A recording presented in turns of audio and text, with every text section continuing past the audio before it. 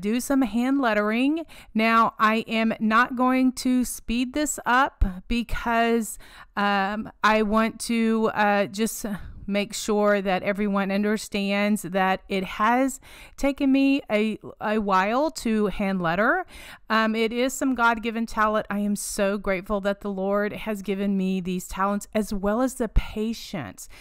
I was determined and I wanted to learn how to paint with a paintbrush. And so he has given me the patience. He's given me these skills. And so I want to share them with you. He also is the one that has given me this platform in order to connect with so many country like-minded people that love this style of lettering. And so I have had questions. Do I have like a cheat sheet or something like that? No, because it just really depends on what letter I am making, depends on how I, make it and that kind of thing. But I have found a free font. It's called Geldotica font. I will link to that in the description. I'll share that with you here. It is the closest that I have found if you want this style of lettering. Anyway, so I just take a 1/4 of an inch flat paintbrush and I just take my time and just make out my letters. They're not perfect. They're not. And then I just go back and just put happy dots on the ends of each letter. And, they're kind of cattywampus. They're not straight. Some of it my paint may not be completely filled in the letter. So I just, may go back and clean up as I go along. And, that's some of the stuff that I cut out in my videos, but there's so many people that want to learn how to paint. And I just want to be an encouragement to you that with the Lord's help, and just by practicing and, giving those patience, you can do it too.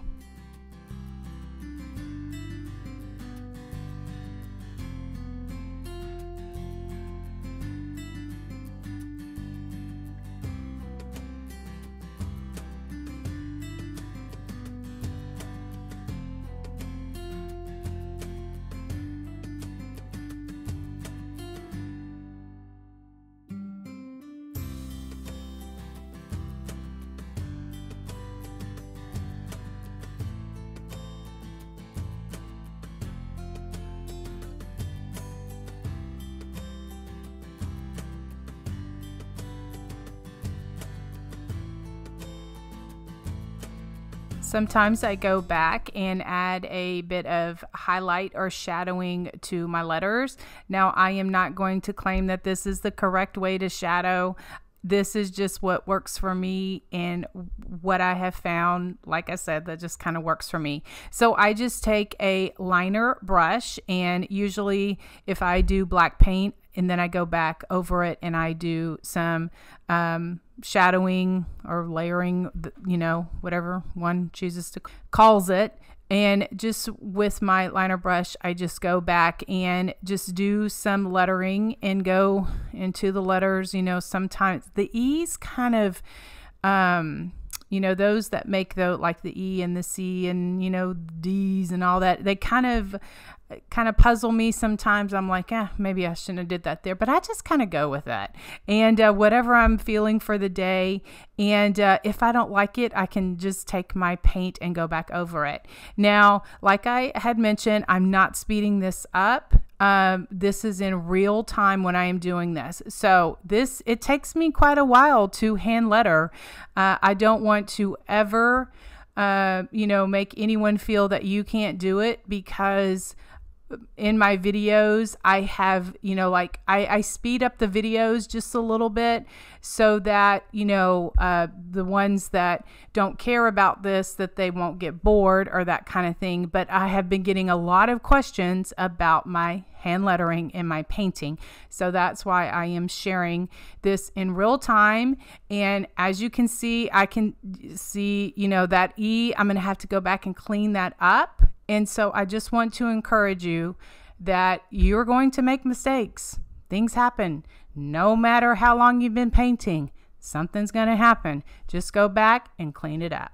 And so that's what I'm going to do. Once I get all of this done, I kind of like have my little system that I do. I going ahead and lettering this, and then I'll go back and clean it up.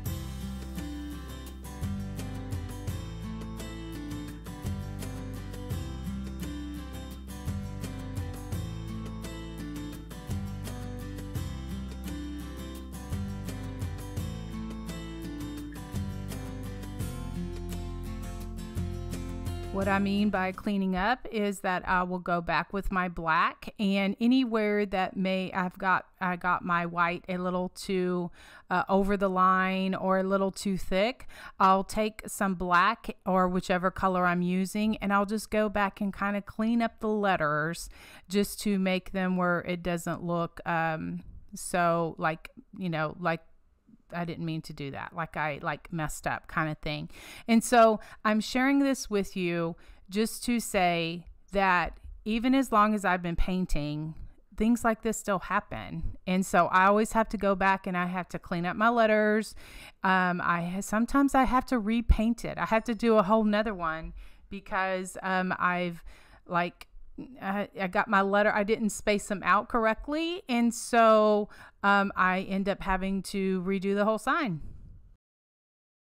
Okay, so then now for my sign, what I'm going to do is also do some extra doodling, and just take my black Sharpie marker, just go around the edges and just kind of, doodling it and giving it just some outline. I like that for my projects. I think that it just kind of, the beauty is in the details. Y'all will hear me say that all the time. It's just always the beauty is in the details. Sometimes then I will go around each of the letters just to give it additional doodling and just cuteness. And so that's another thing that I like to do.